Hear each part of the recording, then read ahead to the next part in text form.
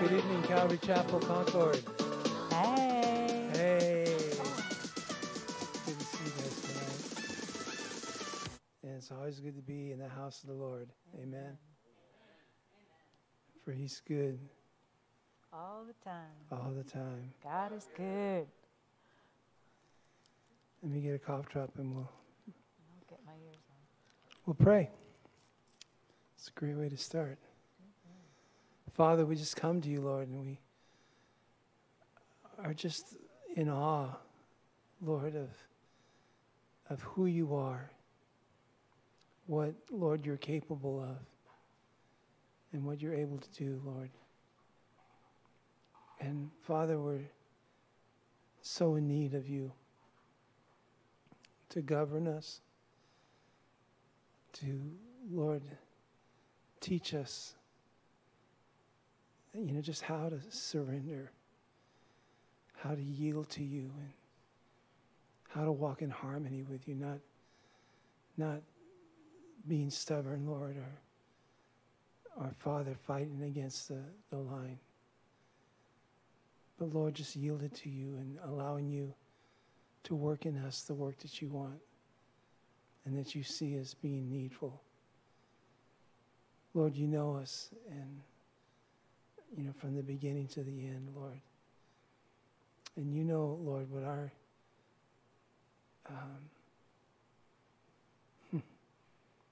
our position is before you, Lord, just dust. But Lord, you take us and you breathe life into us. And Lord, you use us and you make us a part of your plan, Lord. And Lord, there's just no way that any of it we could do in and of ourselves and by ourselves. So Lord, we come just to depend and rely upon you and trust in you, Lord, explicitly. But Lord, we need your instruction, and we need your strength and your power and the power of your Holy Spirit, Lord, to be able to do that. And so, Lord, we just pray for the work of your Holy Spirit in our lives. That, Lord, you would just strengthen us and, Lord, make us capable in every way, not because of us, but because of you. Lord, I also just want to lift up Calvary Chapel at Chino Hills, Lord. And Pastor Jack, Father, we just lift them before you as they really are pushing the limit, not the limit as far as believers go, but just as far as the state officials and those in the social media realm or world, Lord, so to speak. And Lord, they just are waiting for one little thing to shut them down, Lord. But we pray that, Lord, you would be powerful and mighty. And that, Lord, you would just, ruin the plans of those that would march to Satan's drum. And, Lord, that you would save many a child's life through this. And many a mother that, Lord, you would just reach out and touch and reconcile them to yourself, Lord. Father, there's just a real battle going on right now. And we pray that, Lord, you would put us where you want us. And, Lord, just use us in the way that you see fit. Lord, I also pray that you would just take tonight, and Lord, let it just be sweet, a sweet savor unto you. And Lord, that the worship and the teaching of your word would be as from your heart to us. And Lord, we just want to give you all the glory and all the power. And just to bless your holy name. Father, bless the worship and the praise, and Lord, just the things for the kids, and Lord, just each and every one of these things. We lift it all into your hands. And we pray, Lord, for your mighty touch. And we pray it in the name of Jesus. And everyone said,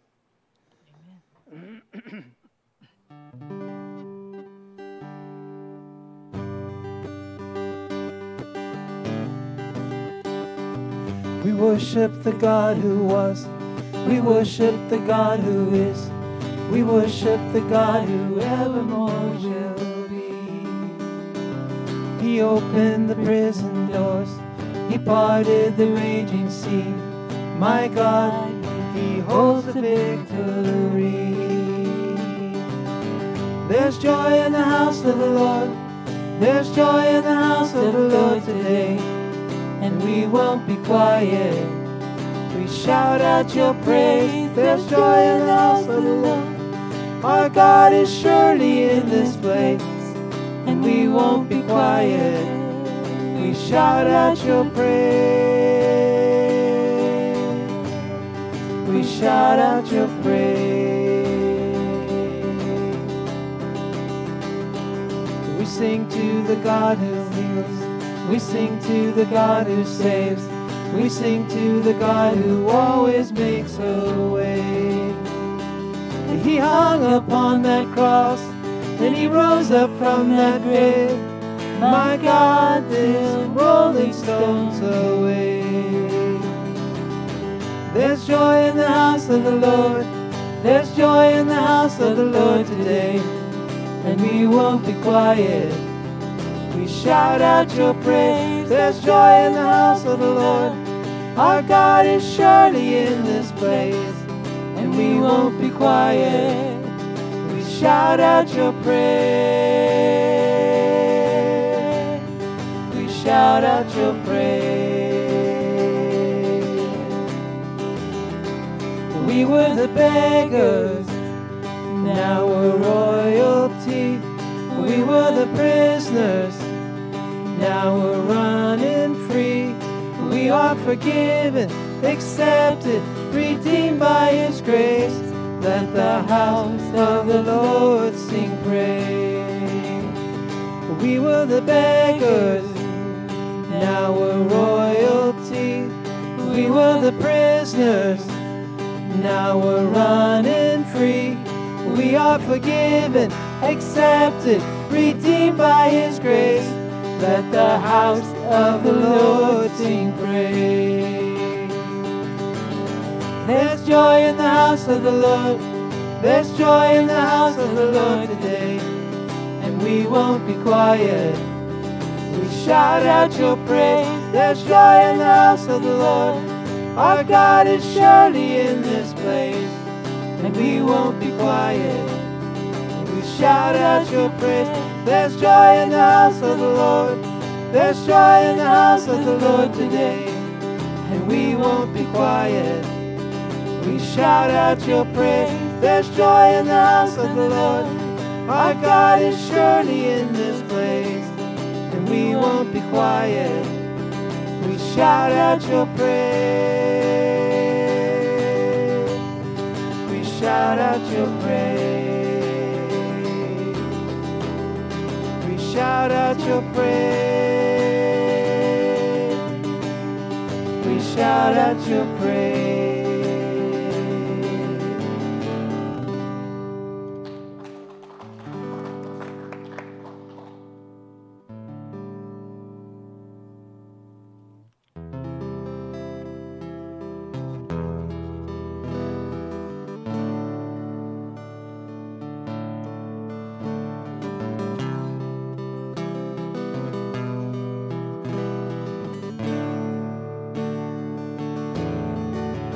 You give life, you are love, you bring light to the darkness, you give hope, you restore every heart that is broken.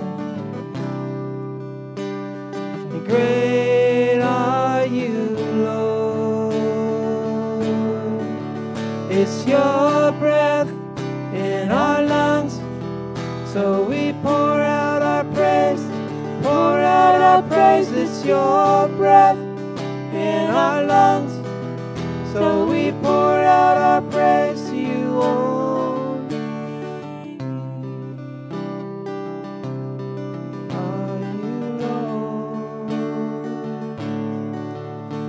give life.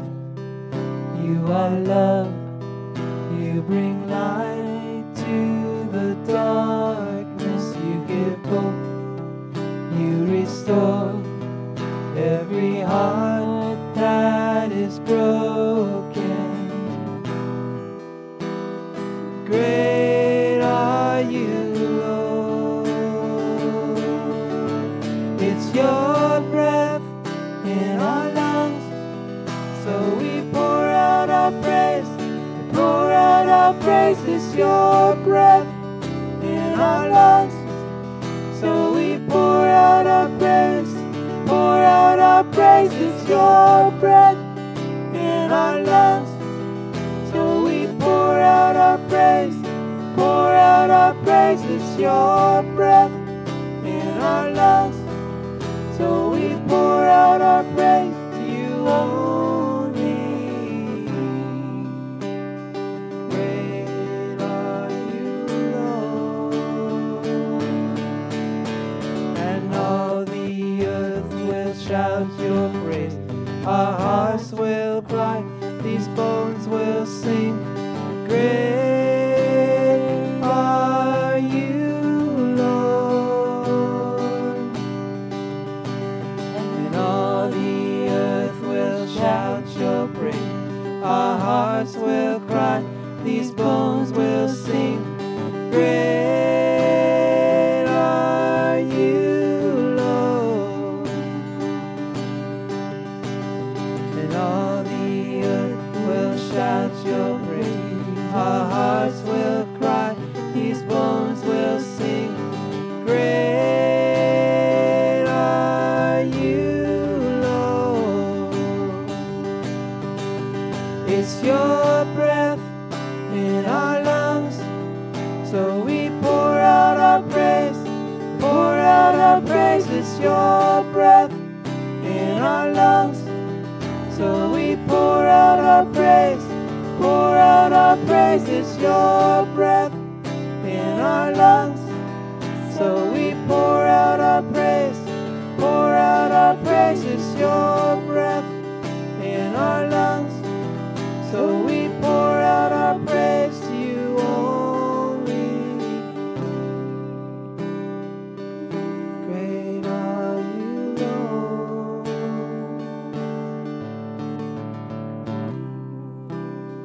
Great are you, Lord.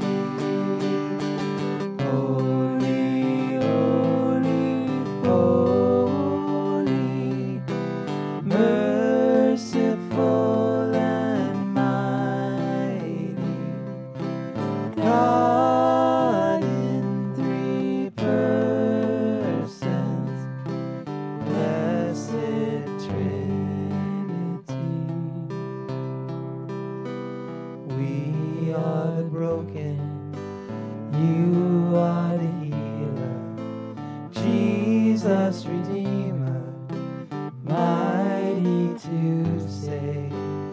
You are the love song we'll sing forever, bowing before you, blessing your name.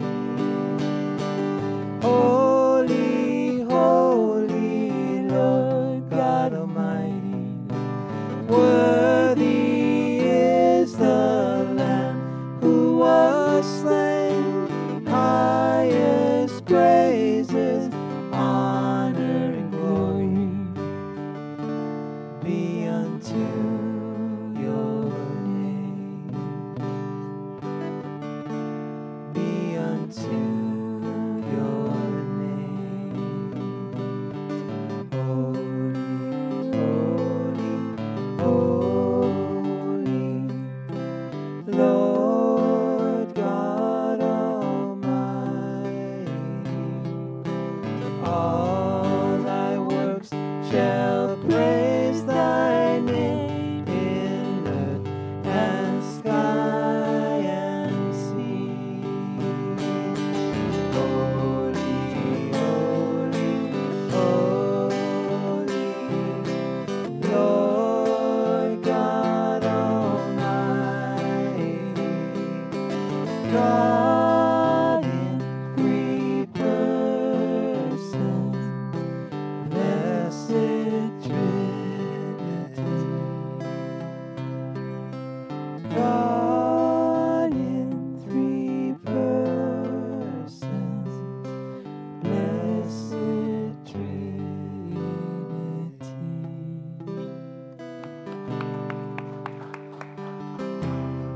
Lord, I come. I confess, Bowing here, I find my rest. without you, I fall apart. You're the one that guides my heart. Lord, I need you. Oh, I need you. Every hour I need you. My one defense, my righteousness. Oh God, how I need you. Where sin runs deep, your grace is more. Where grace is found is where you are. And where you are, Lord, I am free. Holiness is Christ in me. Lord, I need you. Oh, I need you. Every hour I need you. My one defense, my righteousness. Oh God, how I need you. So teach my song to rise to you when temptation comes my way. And when I cannot stand, I'll fall on you. Jesus, you're my hope and stay. Lord, I need you. Oh, I need you. Every hour I need you. My one defense, my righteousness. Oh God, how I need you. Lord, I need you. Oh, I need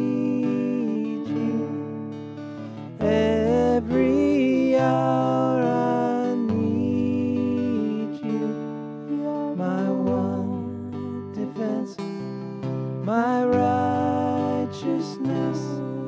Oh God, how I need you.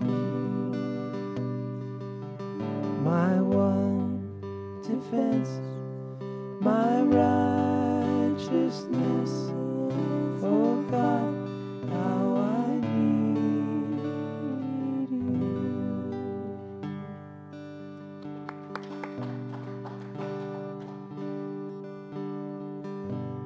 Lord bless you and keep you, make his face shine upon you, be gracious to you. The Lord turn his face towards you and give you peace. Amen.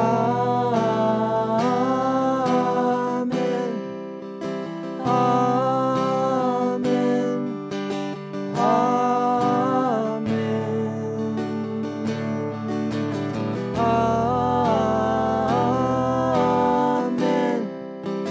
Amen. Amen. The Lord bless you and keep you, make his face shine upon you and be gracious to you. The Lord turn his face towards you and give you peace. Amen. Amen. Amen. Amen. Amen. Amen. May his presence be upon you and 1,000 generations, and your family and your children and their children and their children. May his favor be upon you and 1,000 generations, and your family and your children and their children and their children. May his presence go before you and behind you and beside you, all around you and within you. He is with you, he is with you in the morning, in the evening, in your coming and your going, in your weeping and rejoicing. He is for you, he is for you. Amen. Amen. Amen. Amen.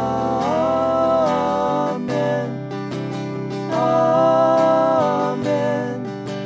Amen.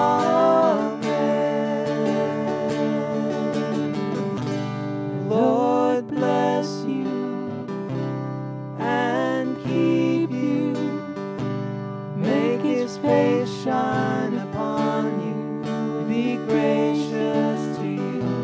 The Lord turn his face towards you and give you peace. And give you peace.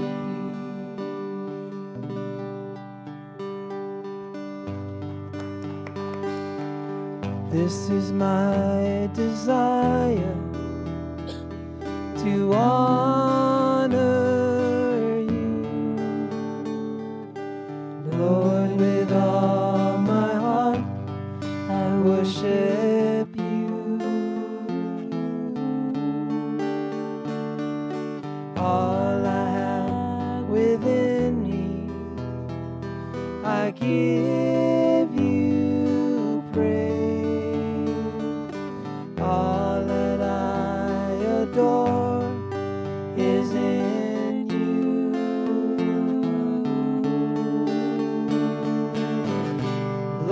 I give you my heart, I give you my soul.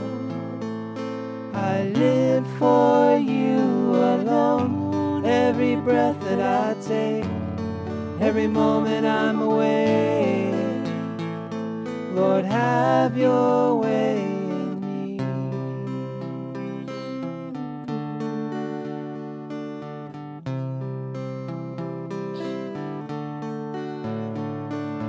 This is my desire, to honor you, Lord, with all my heart I worship you. All I have within me, I give you praise. All that I adore is in you.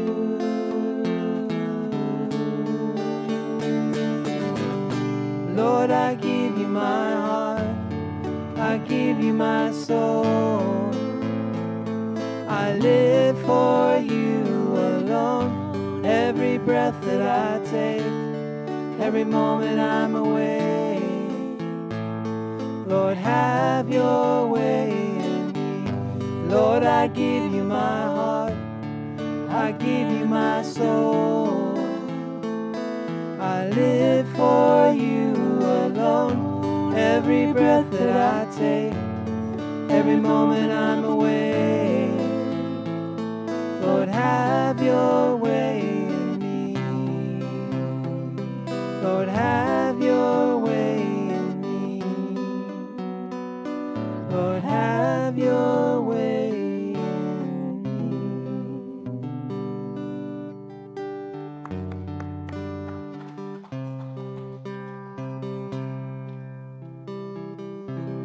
All to Jesus I surrender. To Him I freely give. I will ever love and trust Him in His presence daily live. I surrender all.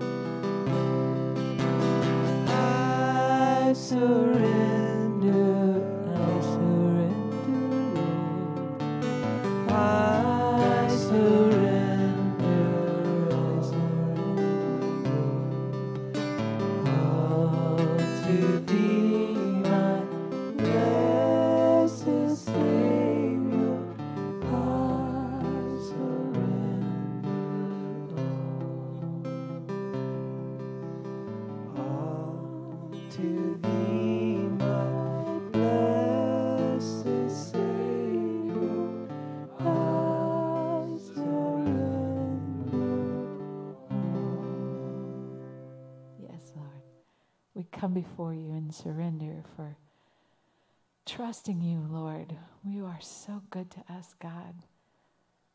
Thank you, Jesus, that, Lord, no matter what is happening in this world, and it's getting crazy, God, we can know that you reign in righteousness, in truth, in power.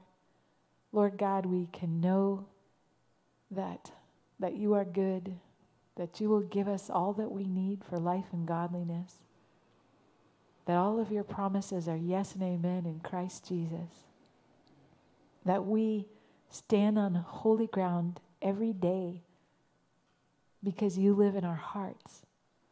God, we praise you and thank you so much that eternity lives in our hearts because you're there. Thank you, Jesus, that you've invited us to come into this precious place of fellowship with you and with boldness. And thank you that you've invited us to lay all of our supplications and our requests before you. And God, that you accept them because of Jesus. Lord, we stand before you because of his righteousness in us. And we praise you for that. Come, Lord Jesus, we ask. Anoint your word. Anoint our hearts to hear it. In Jesus' precious name. And everyone said, Amen. Amen. Love one another, guys.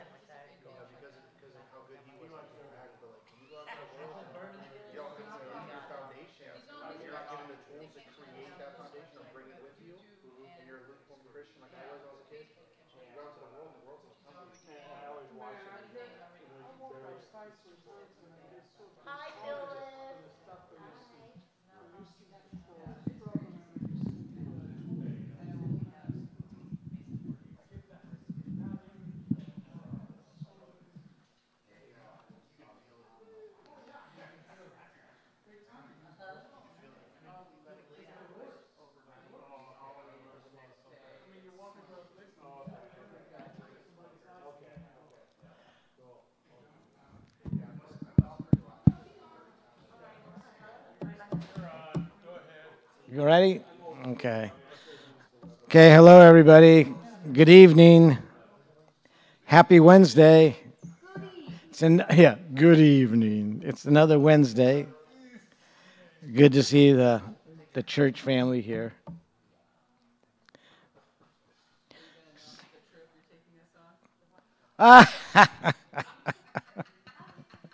Yeah. Brian and Missy are trying to go with me on my family vacation, but we're church family. Okay. Well, I'm not paying for you guys. I'm paying for my kids. You're not my kids. Okay. Anyway, tonight, Pastor's going to be teaching us on Exodus chapter 29, and it's verses 1 to, keeps going and going and going, 46. Yeah. That's amazing. What's amazing? All those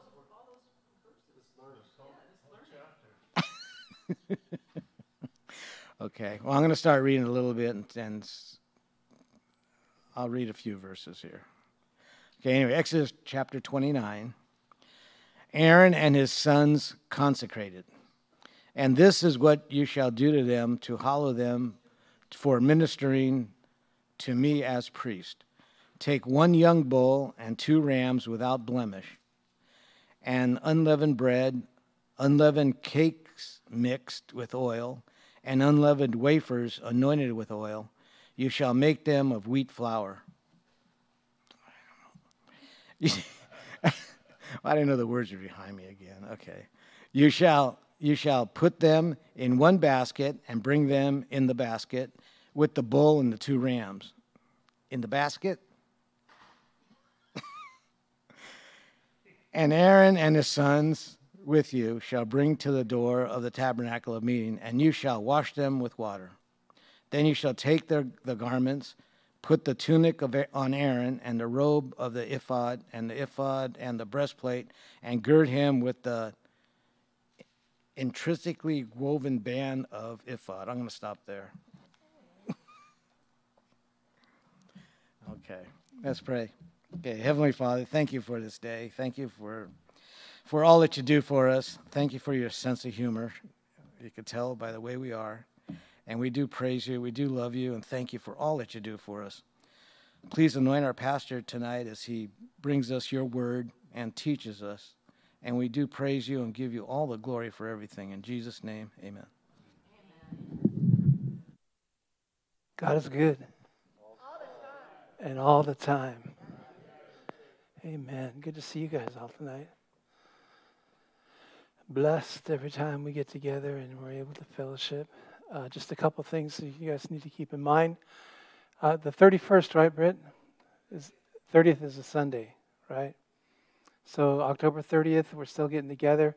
There's some flyers I think that Britt made up to give you a little bit more information. But we're just encouraging you guys to come down. And if you have kids, bring your kids. If your kids have friends, then ask them to bring their friends and invite them, because we'll have the jump house inside here. And we'll have some games and stuff like that for them to play, and some candy giveaways and stuff like that, so we can minister to them. And at the same time, we're doing a chili cook-off too. So if you got a good chili, bring it on down, and we'll leave a little bit for testing, and then the rest will be consumable. So you have to watch the judges carefully. If they drop, then you need to stay away from that chili. Or if they run out of the room with smoke coming out their ears, you know, could also be a substantial problem. So that's going on then. Also remember the date for the Christmas dinner, December 18th. That's what I thought.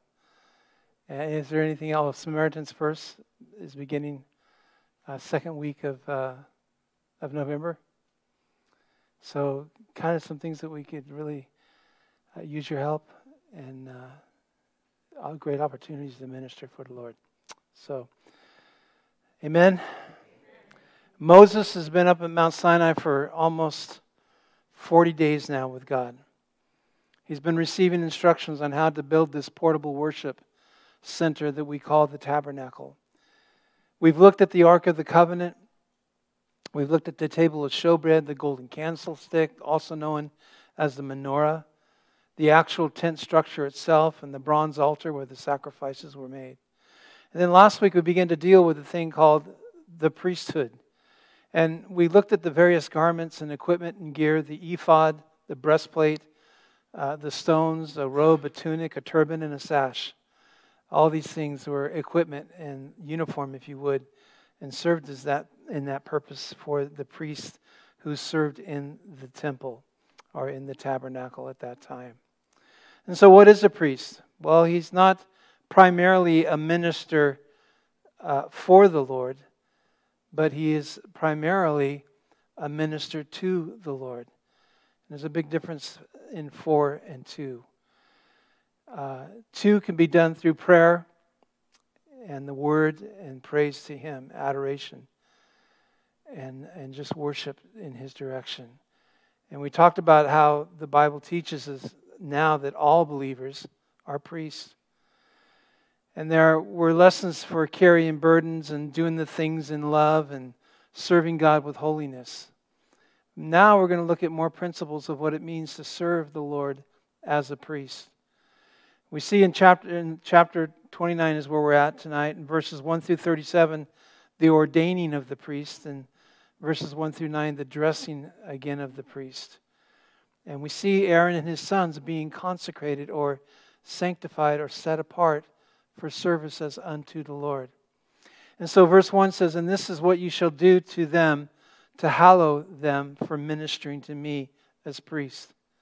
In 1 Timothy chapter 1, verse 12, Paul says, "And I thank Christ Jesus our Lord, who has enabled me, because He counted me faithful, putting me into the ministry." And like Paul, I'm totally amazed at the goodness and the grace of God that He would include me in this glorious privilege called ministry. It is a privilege, guys, for us to minister, to the Lord. Ministry is a privilege because of the present blessing. With what measure you met out, it shall be measured unto you, Jesus said in Mark chapter 4, verse 24. That is that we give out, and what we give out, we'll get back. And I found that, I don't know about you, to be so true. When I pray for others, guess what? I end up getting blessed. When I share with others, I end up getting blessed. I can't tell you how many times I've gone into a situation where it might be a crisis or a catastrophic event that's occurred or a critical incident that's happened in their family. And you're thinking that in your mind, you're going there as God's representative, that you're going to go there to care for and minister to, folks that have really gone through it. And it ends up being that you're blessed more than they're blessed by your presence. And it almost happens every single time that the Lord will use situations like that in order to bless us. And as you give out, you get back. You don't do it to get back, but you do it as unto the Lord. And, you're confirmed with the truth that's in the Word of God. When you witness to others, your own faith grows deeper, it grows stronger, and it grows more powerful. And this shouldn't be surprising. After all, Jesus promised that we would receive power to become His witnesses there in Acts chapter 1 and in verse 8. They're going to receive the power of the Holy Spirit to go forth and be a witness unto Him. And the word that He uses for power is translated dunamis, from which we get our word dynamite. This dynamic experience. This power is like an electric charge.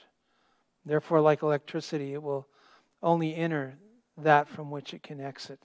The power, the electricity, that anointing of the Spirit is given to you, to me, that it might flow through you to others. Not get boxed up, not hang out, but it would go through that. You would be that conduit through which the Lord can work and through which the Lord can send His Holy Spirit to situations.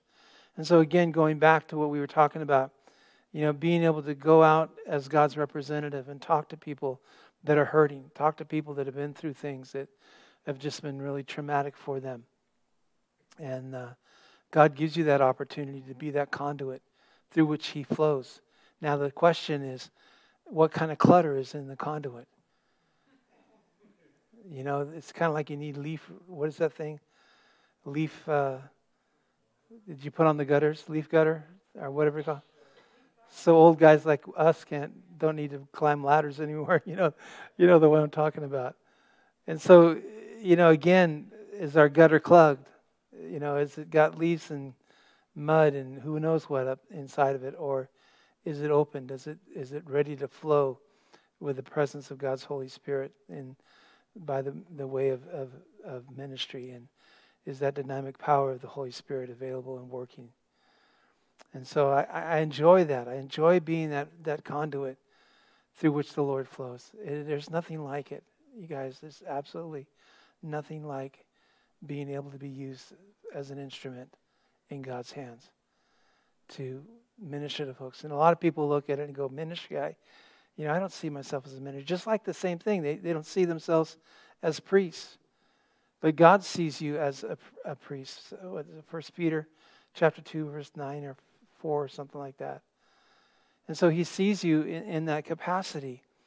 And that's a good thing, guys. Like I said, to be used and to have the Lord flowing through you and using you as that conduit or that vessel or instrument through which he can work. Just that dynamic power of the Holy Spirit. And I love it. But that's just only one reason. There's more reasons why I love being in ministry and being able to be used of the Lord in this way. Secondly, thing I think about, and this is obviously motivational-wise not the main reason, but I enjoy ministry because of the future rewards that come with it. What we do in ministry, even as something as simple as giving a cup of cold water in Jesus' name, we're told in the Word that will be rewarded by the Lord and will impact us eternally. Matthew chapter 10 for that. When we choose to do something, no matter how simple it is, in the name of the Lord and for His glory, in order that people will be drawn unto Him, impressed with Him, refreshed by Him. Guys, we'll have rewards in heaven at that bema seat. And you might think, well, I don't care about rewards, but you will at that time. Trust me.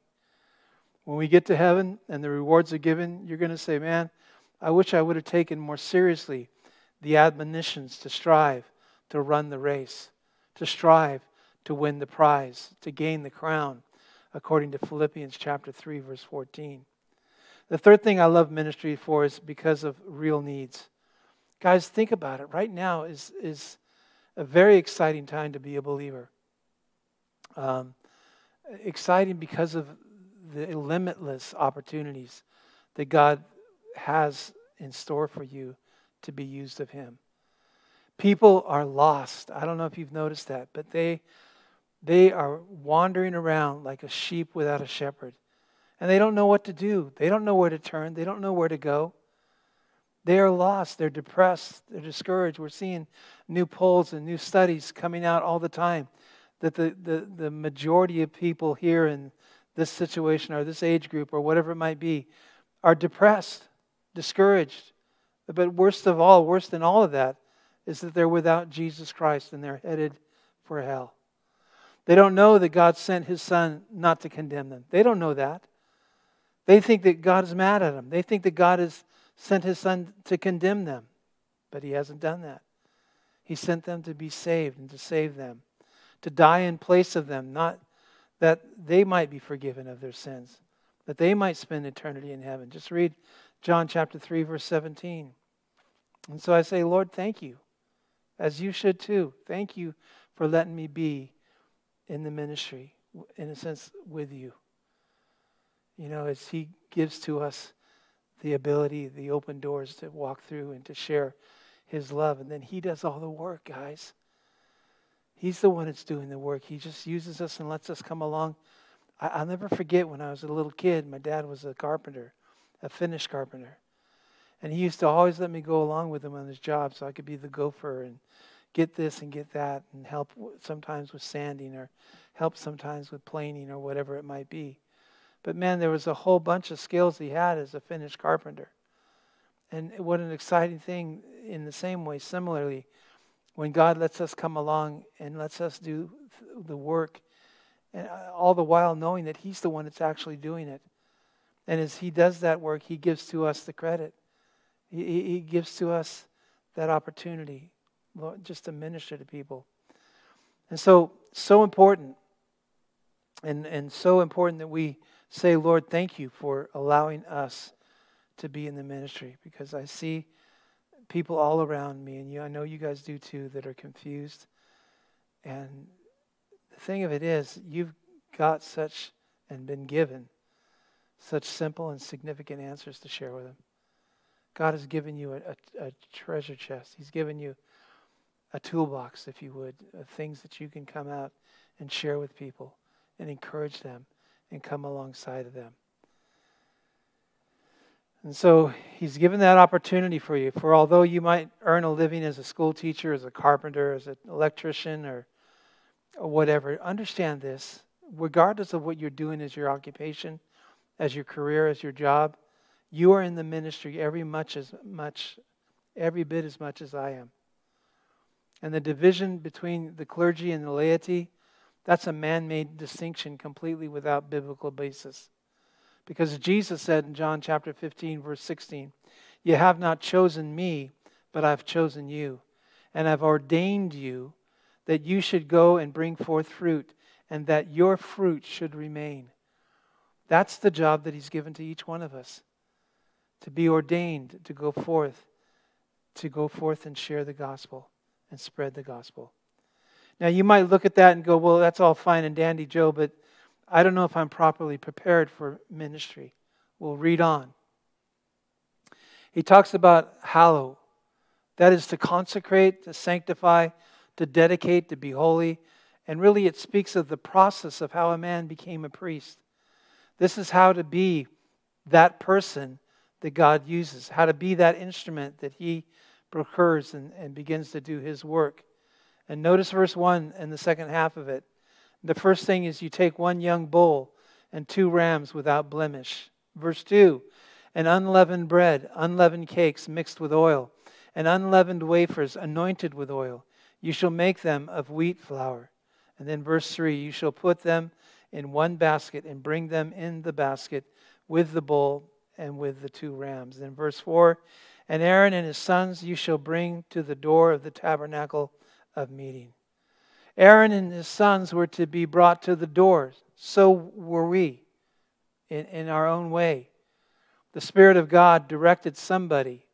Somebody out there came, and maybe it was somebody in your neighborhood, someone maybe even in your family, or someone at work, or wherever, school, or wherever you go, but God brought somebody by the Spirit of God, directed by the Spirit of God, and directed them to maybe bring you to a church service or invite you to a Billy Graham or Greg Laurie type harvest festival, an evangelistic meeting that you would learn about the grace of God, that you learn about the goodness of God.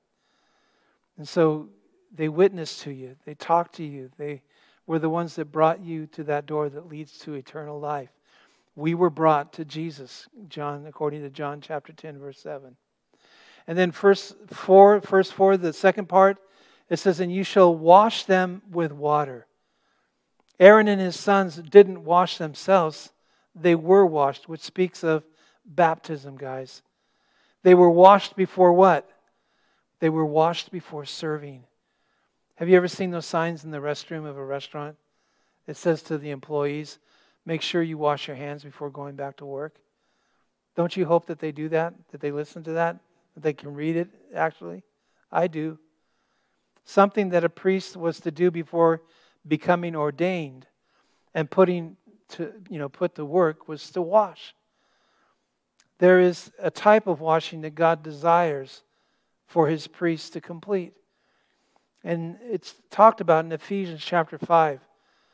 In verse 25, it says, husbands, love your wives, just as Christ also loved the church and gave Himself for her, that He might sanctify and cleanse her with the washing of water by the word, that He might present her to Himself a glorious church, not having spot nor wrinkle or any such thing, but that she should be holy and without blemish.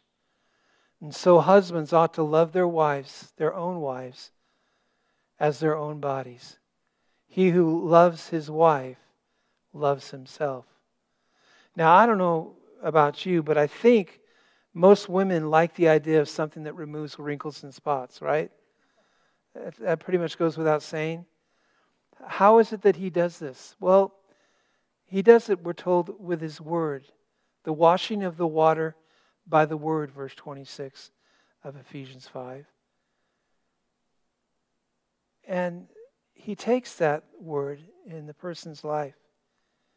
It'll happen to you a little bit tonight as we're going through verse by verse through the Bible.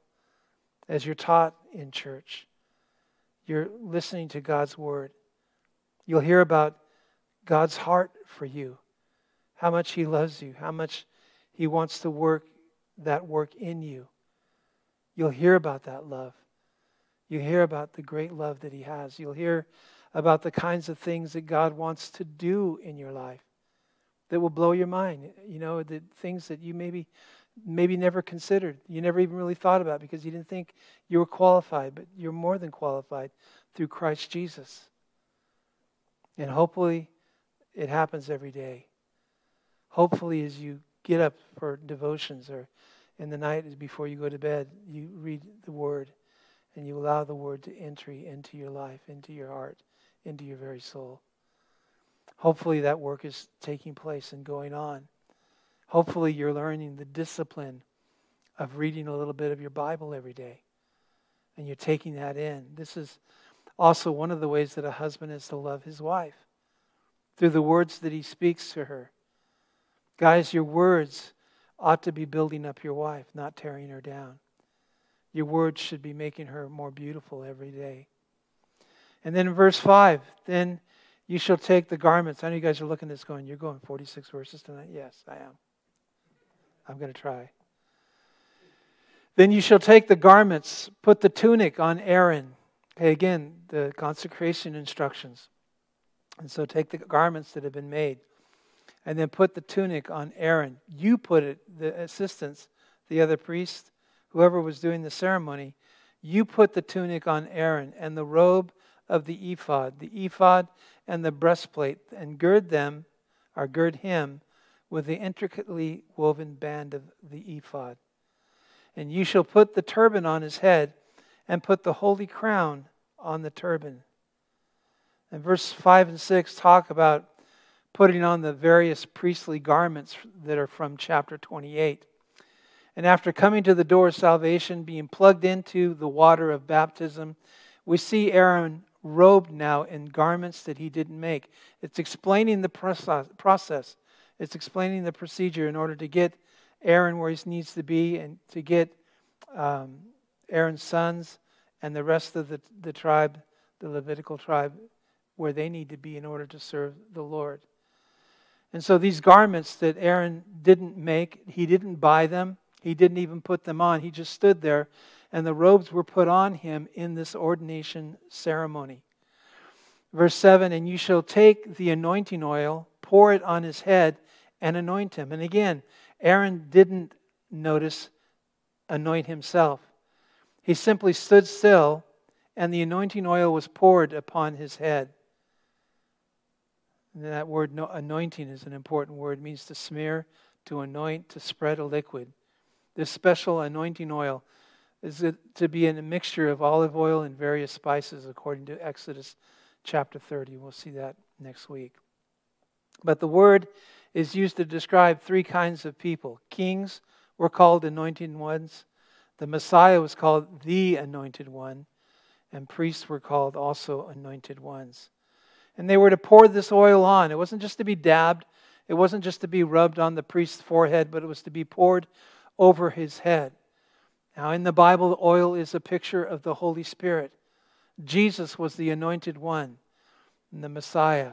And John writes in John 3:34, for God's Spirit is upon him without measure or limit. In other words, he didn't have just a dab of the Holy Spirit. The psalmist writes about the blessing of people getting along together and gives us a description of the anointing that takes place. In Psalm 133, verse 1 and 2, it says, behold, how good and how pleasant it is for brethren to dwell together in unity. It is like the precious oil upon the head, running down on the beard of Aaron, running down on the edge of his garments. Aaron didn't also just get a dab as the Lord in the same manner. It wasn't just a bit. It wasn't just a dab of the Holy Spirit. It was poured on him. And the blessing of unity has a taste of the power of the Holy Spirit. Powered by the Holy Spirit, guys. God's desire, listen, for ministry is not for it to be done in your own strength. For we know that he says, not by might, not by power, but by my Spirit, saith the Lord. It's not by my power, not my ingenuity. It's not by my intellectual pursuits or accomplishments. It's not by any of those things. But here, God's desire, he says, for ministry is that it would be done in the power of the Holy Spirit. Not in the power of man, not in stuff that we can do, not in the talents that we've been given, that God has blessed us with, because those are things that are simply gifts from the Lord, that we give back and we turn back to him and say, Lord, use these things for your glory. Use these things for your, just to be blessed, Lord, in whatever way you can. But for us to realize that we're nothing without him, and that his desire for any ministry that we would partake in, that we would be a part of, would be that it would be done by the power of the Holy Spirit. You remember when Jesus rose from the dead, he told the apostles to stay put in Jerusalem. Don't go anywhere. I want you guys to wait. And so they were not supposed to go anywhere or do anything until a certain event took place. Something that they were to wait for to happen. And in Acts chapter 1, verse 8, we learn what that is. For it tells us, but you shall receive power when the Holy Spirit has come upon you, and you shall be witnesses to me in Jerusalem and in all Judea and Samaria and to the end of the earth. This is what the apostles experienced on the day of Pentecost. The Holy Spirit was poured out upon them. The Spirit came upon them, that they might be used to spread the gospel, the good news of Jesus Christ. But you see, Jesus wanted his followers to wait until the right time. Wait until it was ready. Wait until things were ready to go. And so, wait. Don't do any ministry until they had received the power of God, really. And this is exactly what's being pictured here in the anointing of the priest. One of the most important things you can do as a priest is to be filled with the Holy Spirit. Because again, it can't be your own strength and power. We've got to have the power and the might, the dunamis of the Holy Spirit, that anointing, if you would, upon our lives. So one of the most important things in your function as a priest, and remember we said you're already in that category, the royal priesthood. That's what we belong in. But really, one of the most important things that we can do as a priest is to be filled with the Holy Spirit. And if you have a desire to be used by God to help others, you need to be filled with the Holy Spirit, no matter what it is that I do. Whether I'm doing ministry, whether I'm just on my own, just talking with people or chatting with people, or I'm doing something with chaplaincy. I don't want to do any of those things. Remember, we talked about it, going on the raft trips and just sitting there going, Lord, I don't want to do this unless you go with me. And it's not, it's my insufficiency. My sufficiency is Christ. But my insufficiency is when I try to start doing it on my own and doing my own thing. A.C. Dickinson said, when we rely on an organization, we get what an organization can do. When we rely on education, we get what education can do. When we rely on eloquence, we get what eloquence can do. But when we rely on the Holy Spirit, we get what God can do. And we see what God can do. Guys, there's no better way of doing things.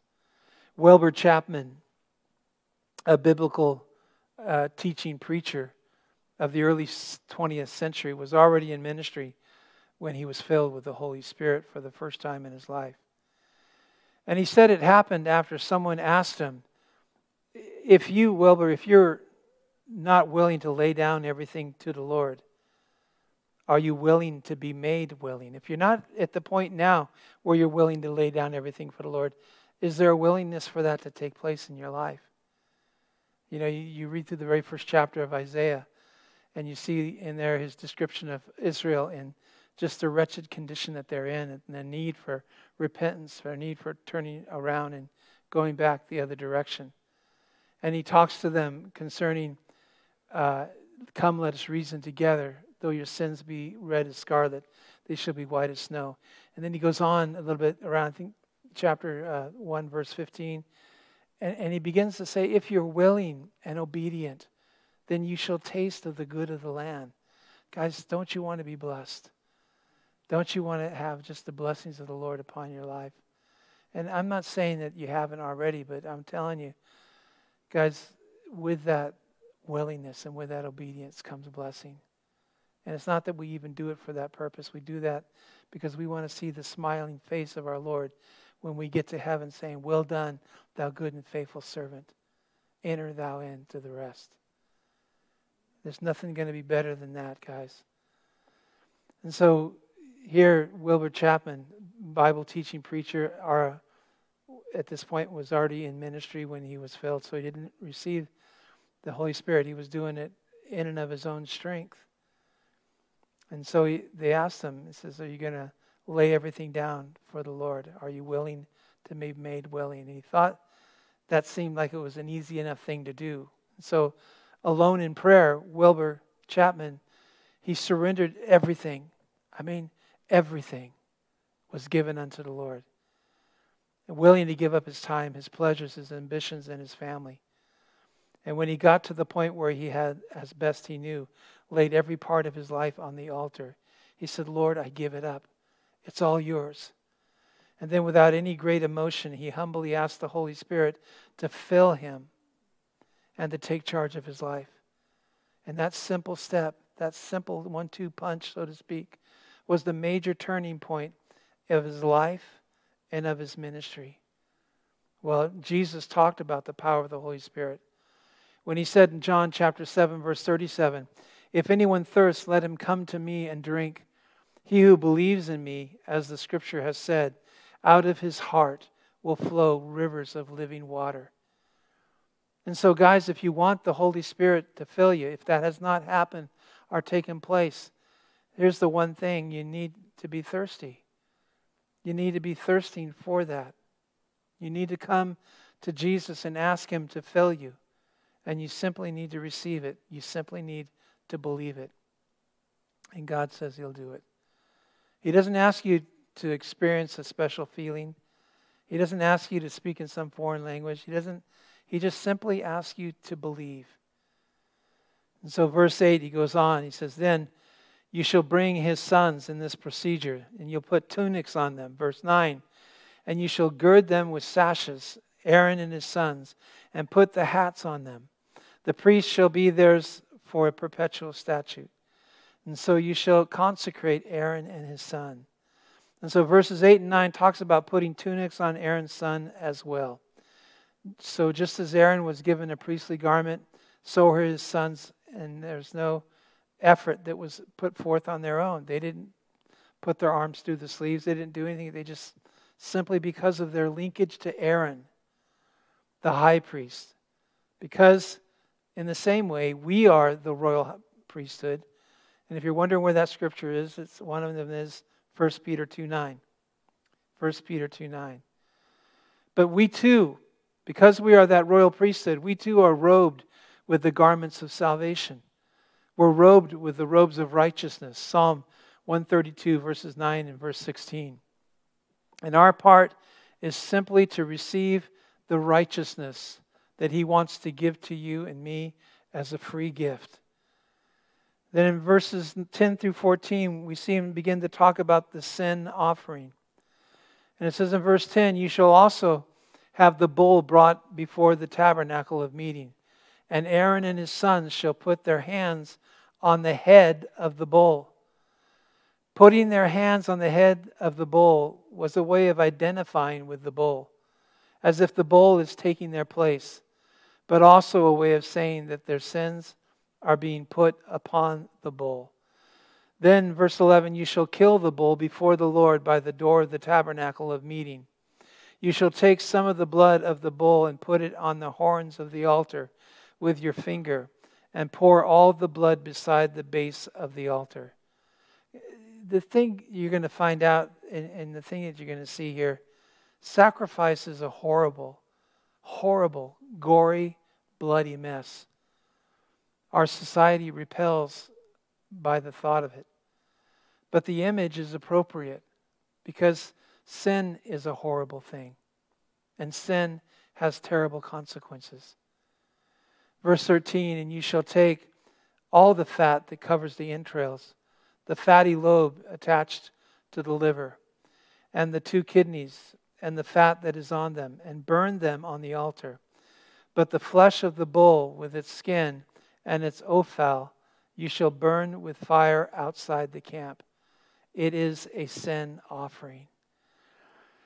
And herein what you see is the first of 3 sacrifices as part of this ordination ceremony that we're seeing being carried out. For Matthew chapter 16 verse 24 says this, there can be no true ministry without sacrifice. It can't happen. The sacrifice of the bullock was for a sin offering. The hands of Aaron and his sons placed upon the bullock signified that they acknowledged their sin and that they understood to deal with it required nothing less than the shedding of blood. This gory procedure is the sin offering, where an animal gives up its life to pay for your sins. But the principle is here that you should not miss is that God uses forgiven people. Do you know that? I know people that live their whole walk in the Lord as they've given their lives to the Lord, not really understanding this. Looking at their life and feeling they're disqualified, that they can't do anything for the Lord because God can't use forgiven people. But guess what? God uses forgiven people all the time. One of God's greatest desires is for the world to know His forgiveness. God has spent the greatest price to obtain our forgiveness. What did He do? He sent His only Son to die for us, to pay for our sins. And God wants the world to know that He's ready to forgive them.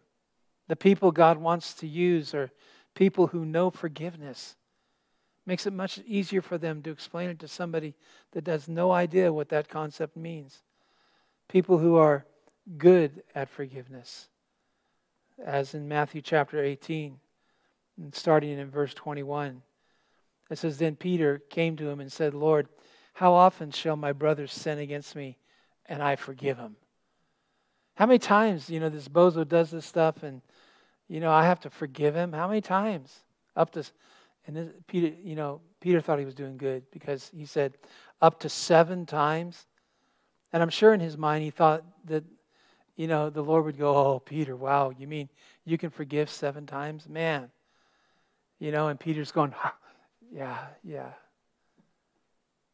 But that's not what the Lord was leading up to. For in verse 22, in Matthew 18, verse 22, Jesus said unto him, I do not say to you up to 7 times, but up to 70 times 7. 490. Wow. Therefore, the kingdom of heaven is like a certain king who wanted to settle accounts with his servants. And when he had begun to settle accounts, one was brought to him who owed him 10,000 talents, like millions of dollars.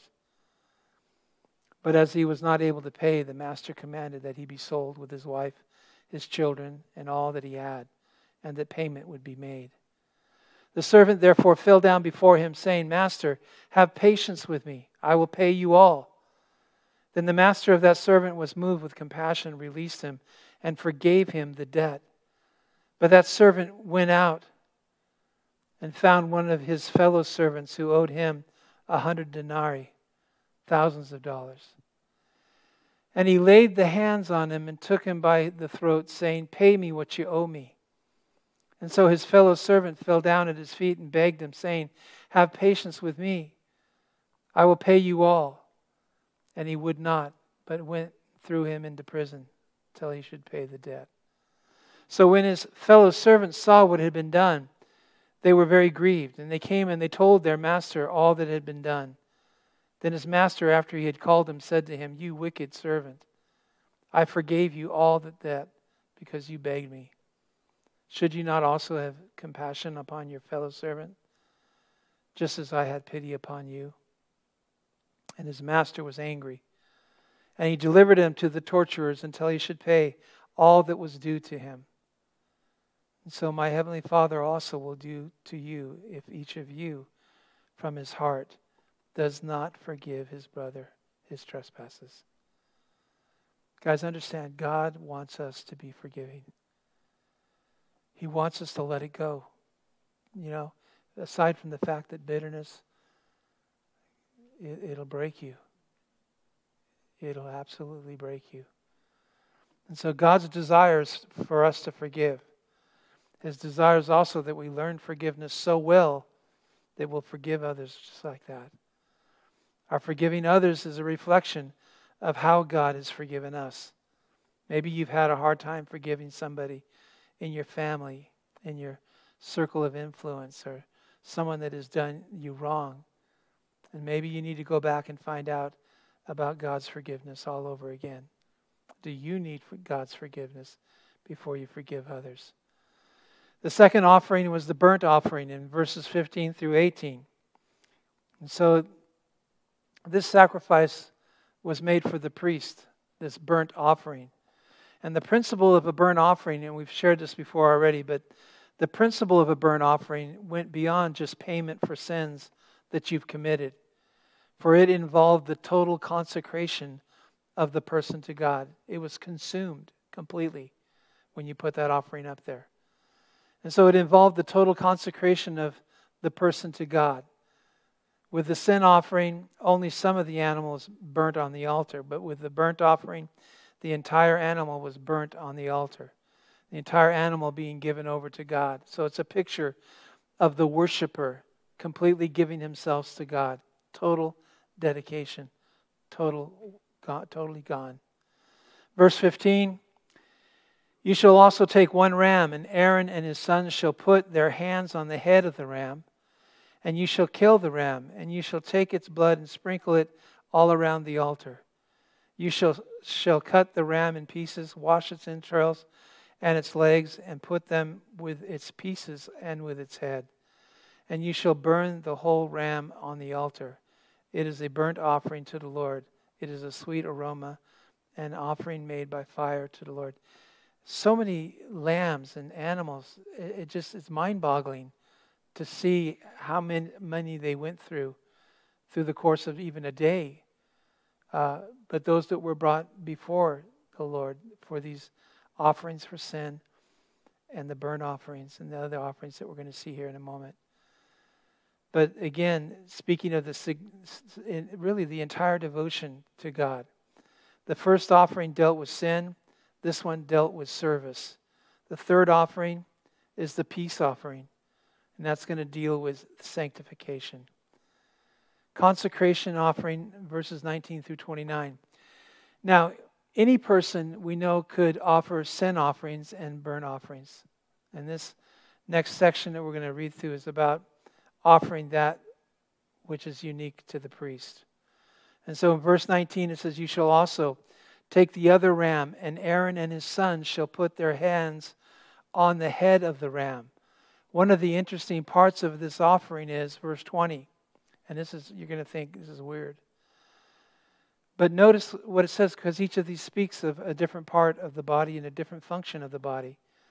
Notice verse 20. He says in verse 20, "Then you shall kill the ram, take some of its blood and put it on the tip of the right ear of Aaron, and on the tip of the right ear of his sons, on the thumb of their right hand, and on the big toe of their right foot." I won't show you that. Feet side. "And sprinkle the blood all around on the altar."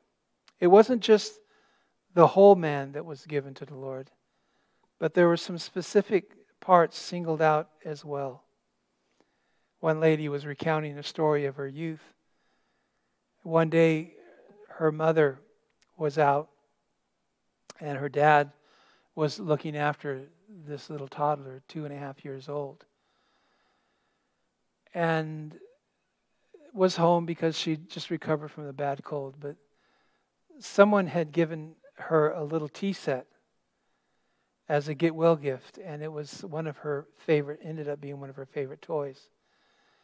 And so at this particular time, her dad was in the living room, engrossed in the evening news. And she brought her daddy a little cup of tea, which was just water. But after several cups of tea and lots of praises for such a good job and a good cup of tea, the mother finally came home. And Dad had her wait in the living room to watch the little girl bring the cup of tea to the dad. It was just the cutest thing you could imagine. And so her mom waited, and sure enough, this little toddler came down the hall with a cup of tea for her daddy. And she came and gave it to him and watched him drink it. And then said, as the mother watching this, said only as a mother would say, did it ever occur to you that the only place that she can reach to get water is from the toilet? Don't dwell on that too long.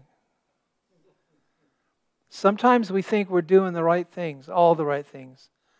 We think we're serving Daddy just like we should, but it's really not all that great when you think about it. Perhaps some of the places we get our ideas aren't the best. And so consecration gets really specific here.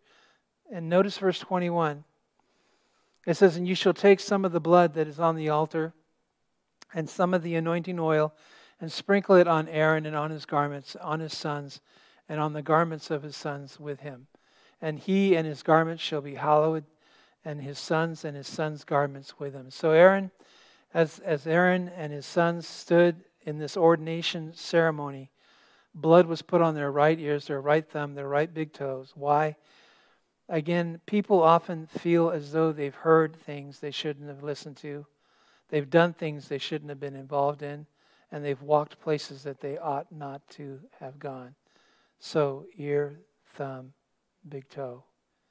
And therefore the blood was applied to the ear, to the thumb, and to the toe to signify that our shortcomings in what we've heard, and our shortcomings in what we've done, when we've walked, all those are covered by the blood, cleansed and forgiven because of the blood. Aaron and his sons were allowed to be in ministry solely because they were a chosen family. Not one of the sons was left out. And the same is true for us. For we are in the family of the great high priest, Jesus Christ. That's the qualification for you. Nothing was done by Aaron and his sons in this ordination ceremony. They were passive through the entire ceremony. And everything instead was done for them. They were amazingly passive, guys. We tend to think, well, I better do this, or I've got to do that, or I gotta shore this up. But this illustration shows us very clearly that it's not what we do that matters, but what Jesus has done. We're always got to. But it's rather get to. And it's nothing that you have to do because God has already done it through his Son. And when he hung on the cross, he spread his arms out and he said what? It is finished. It's done. It's done. And so the Lord has done that for us. Verse 22, also you shall take the fat of the ram, the fat tail, the fat that covers the entrails, the fatty lobe attached to the liver, the 2 kidneys and the fat of them that is on them, the right thigh, for it is a ram of consecration, 1 loaf of bread, 1 cake made with oil, 1 wafer from the basket of the unleavened bread that is before the Lord. And you shall put all these in the hands of Aaron and in the hands of his sons, and you shall wave them as a wave offering before the Lord. You shall receive them back from their hands and burn them on the altar as a burnt offering, as a sweet aroma before the Lord. It is an offering made by fire to the Lord. Then you shall take the breast of the ram of Aaron's consecration and wave it as a wave offering before the Lord. And it shall be your portion. And from the ram of the consecration you shall consecrate the breast of the wave offering, which is waved, and the thigh of the heave offering, which is raised, of that which is for Aaron, and of that which is for his sons. And it shall be from the children of Israel for Aaron and for his sons by a statute forever. For it is a heave offering. It shall be a heave offering from the children of Israel, from the sacrifices of their priests, from the sacrifices of their peace offerings. That is their heave offering to the Lord. And so the hands of Aaron and his sons, once they were empty, you remember when they were able to put them on the head, and that's of the sin offering actually, but now their hands are filled and they're doing the heave offering and the wave offering. On one mountain ridge stood the people of Israel, on the other were the Philistines. And in the valley between them, Goliath taunted the people of Israel day by day, challenging them to send someone to do battle with him. And the Israelites were understandably terrified. They didn't want to have anything to do with Goliath, because Goliath was at least 9 feet 9 inches and possibly as tall as 11 feet 6 inches. So heavy was his spear that the tip alone weighed 30 pounds. And to put that into perspective, shot putters throw balls, a little ball weighing, a little steel ball weighing a mere 16 pounds. The armor that he wore to protect his chest was itself 200 pounds. Goliath was indeed massive. And when the young shepherd boy from Bethlehem arrived on the scene, hearing the jeers and the mocking, if you would, from Goliath, he said, "Give me a chance. Let me take him on." You see, while everyone else thought Goliath was too big to hit, David thought he was too big to miss. And turning down the offer of armor too big for him, David went into the valley of Elah, and with the only thing that he was accustomed to using, that was his sling. But it was an empty sling, guys, and this is an important point that you need to remember. When he went down into that valley to survey, guys, his sling, he had a sling, but it was empty.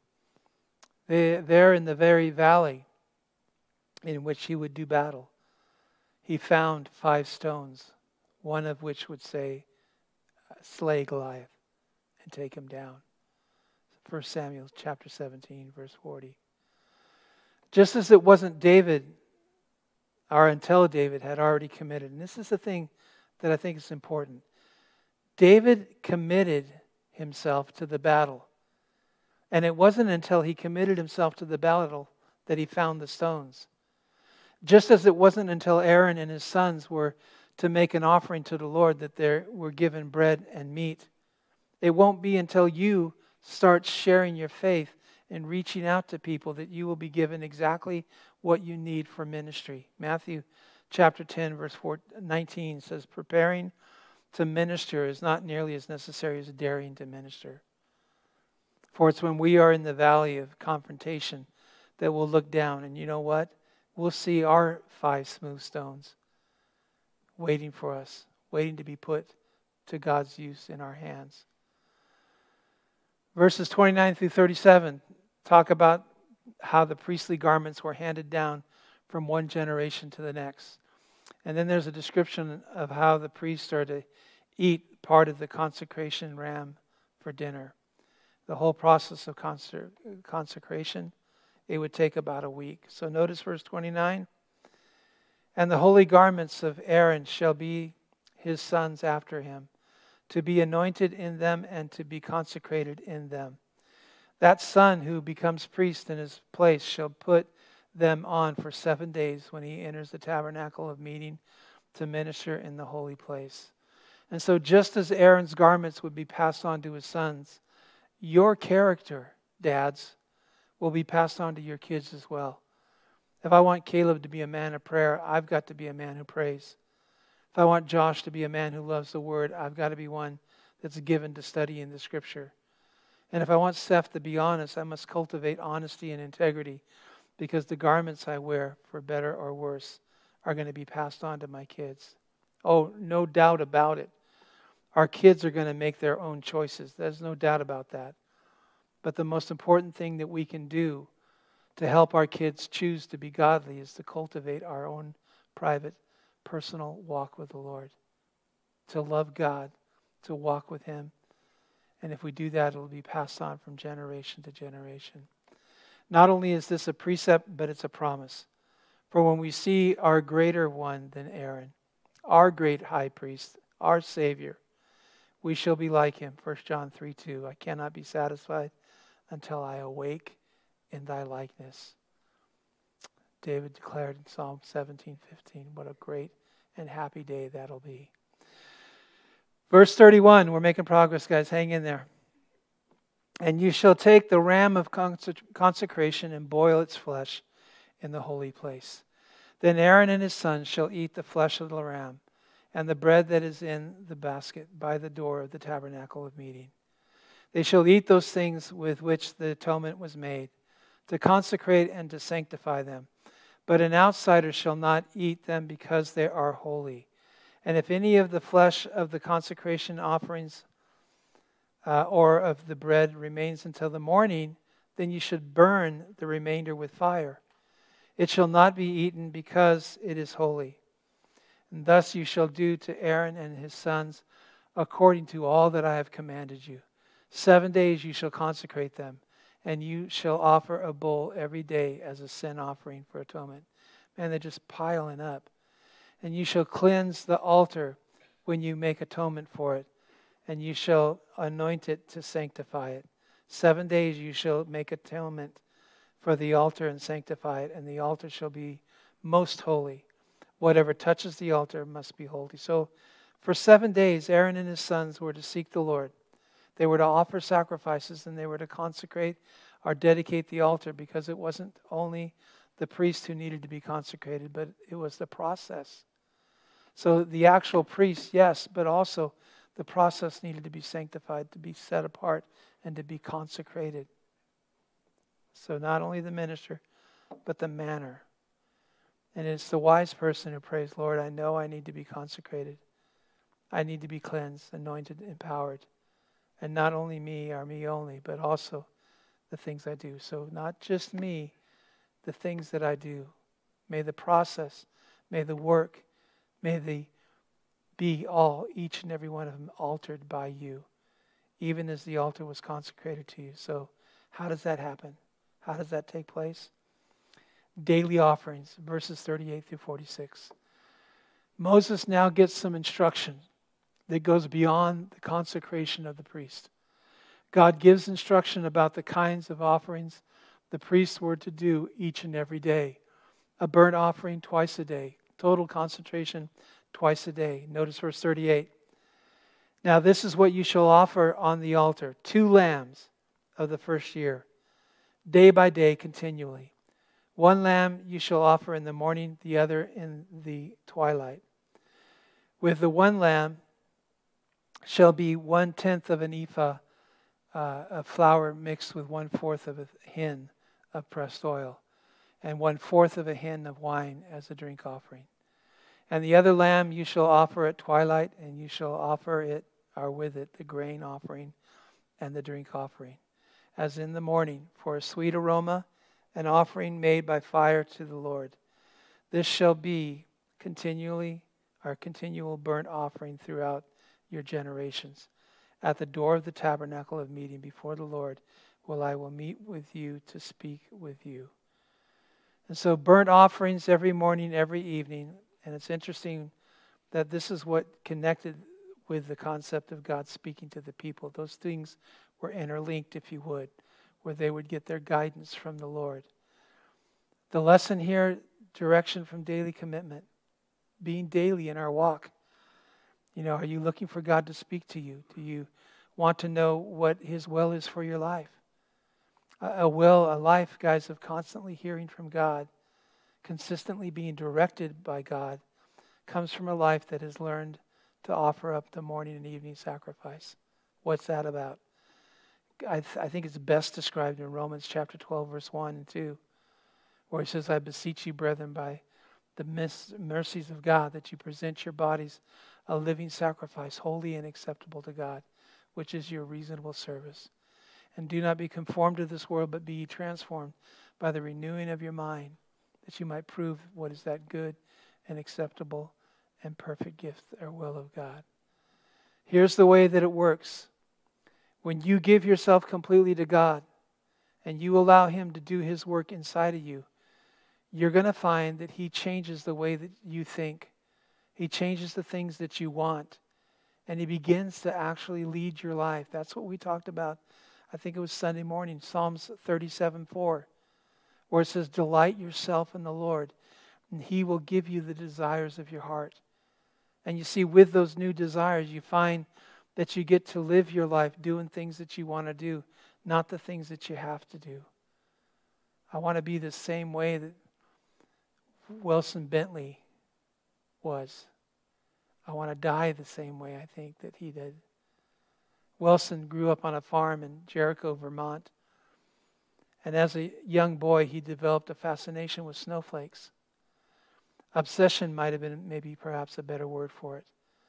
Most people go indoors during snowstorms, but not Wilson. He would run outside when the flakes began to fall, catching them on a black velvet, looking at them under a microscope, and then taking pictures of them before they melted. His first photomicrograph of a snowflake was taken on January 15th, 1885. Under the microscope, he said, I found that snowflakes were miracles of beauty, and it seemed a shame that this beauty should not be seen and appreciated by others.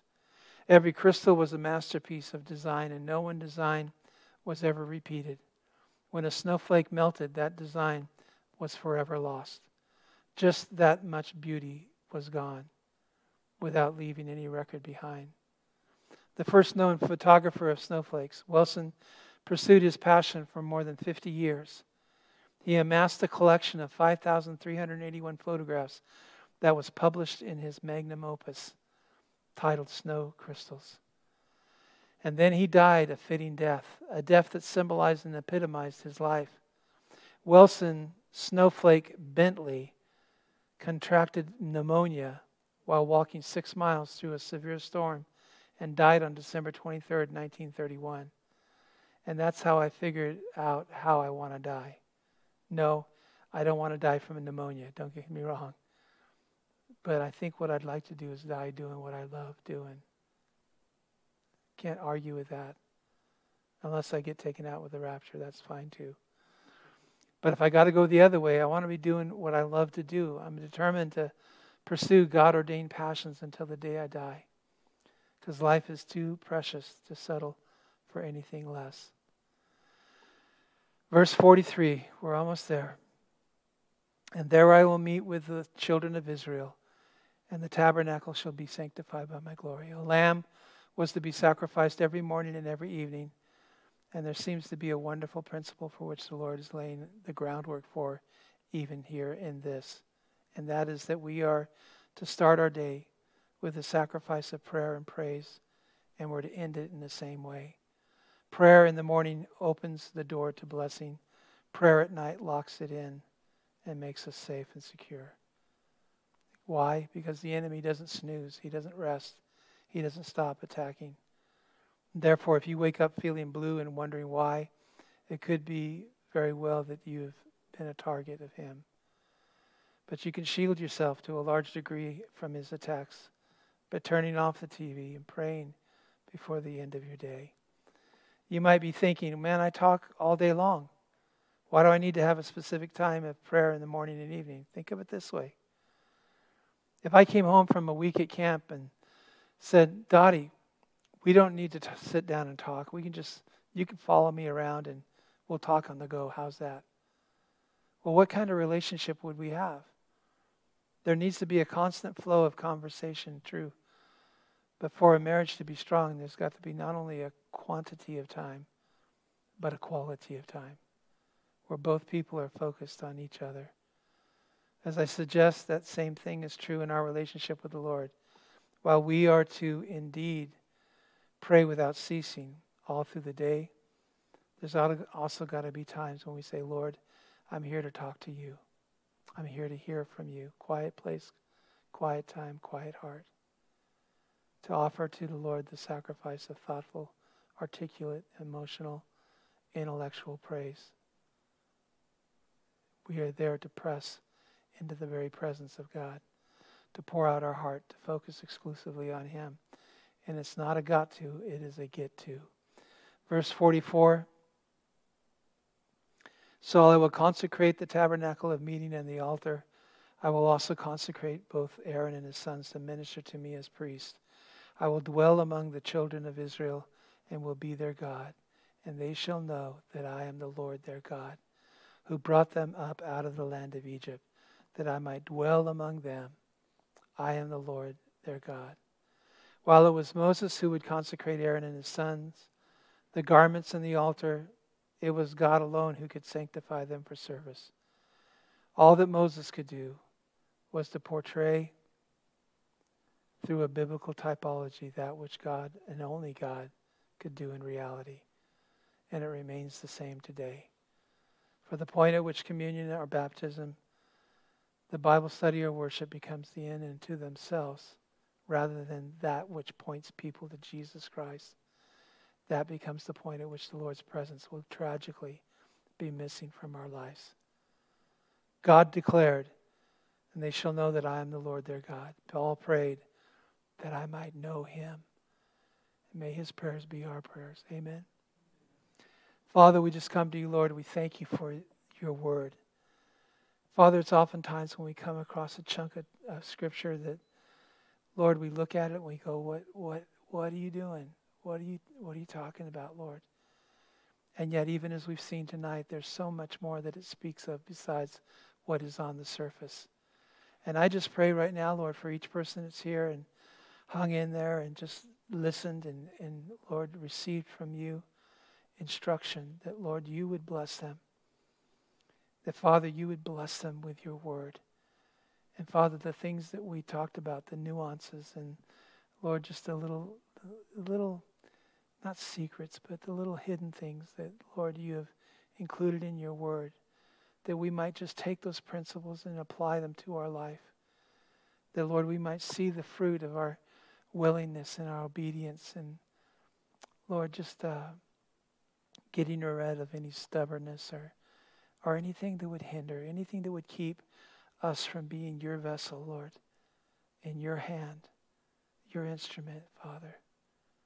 Let us be your gutter, Lord, that you transform and transport, Lord, your blessing, your message, your gospel, your good news to people that are dying, that so desperately need you, especially now. As we look around and we come to face to people all the time, all day long, that are in desperate need. Lord, help us not to miss that, but to be your instrument in your hand to do your work. And Lord, we'll give you the glory and the honor. Fill us with your Holy Spirit, Lord.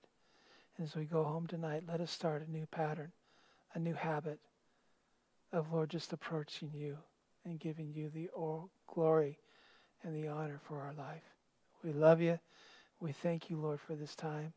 Bless the saints, Lord, as they go home. Give them a good night's sleep, Lord. And Father, I just lift these things before you and praise you and honor you and thank you in all these things. And ask it now in the name of Jesus. And everyone said, Amen. Good job, you guys.